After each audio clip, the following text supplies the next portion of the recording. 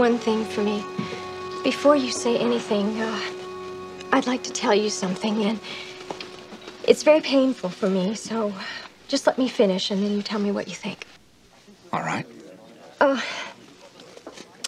I did what I did with JR the first time because he told me that he'd help me win you over. How was I to know he'd make a tape out of it? I hated it, Bobby. All the time I was thinking of you. I wanted it to be you, but I knew how you felt about me. And JR told me that he'd help. It's when I did that stupid thing. I really despised myself for it. And all the time since was because he blackmailed me. He threatened to play you that tape. And JR told me how you felt about other women who slept with him. Holly Harwood, for one.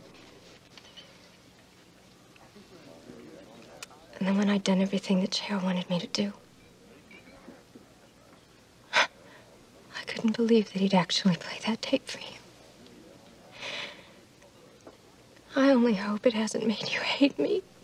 Catherine, what are you talking about? What tape? The tape of JR and me in bed together. You know. No, I don't know. JR never played any tape with the two of you together for me. But he told me. Obviously, he lied to you. What makes you think it would matter to me one way or the other that you went to bed with JR, except for the fact that he's already married? Because I knew it would take away any chance I had of being with you. Catherine, you have never had a chance with me like that. I've tried to tell you that time and time again. I have never felt that way about you. I never will. But I could make you love me if it wasn't for JR. No. Catherine, if I had cared about you, your going to bed with JR would have made a difference. But as far as I'm concerned, we're friends. Just friends. At least I thought we were. Doesn't the fact that you're Pam's sister mean anything to you? Only that I had to wait for the two of you to divorce before I could go after you. Oh. I don't know you at all, do I? Catherine, you're a liar and who knows what else. And I would like it much better if you would just keep away from me. Just stay out of my life. Bobby, I love you. No. Well, maybe you do, Catherine. Maybe you do. But it's a sick kind of love.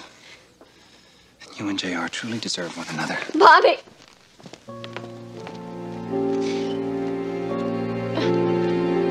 Can I bring you something? Smell more. Scotch, double, please.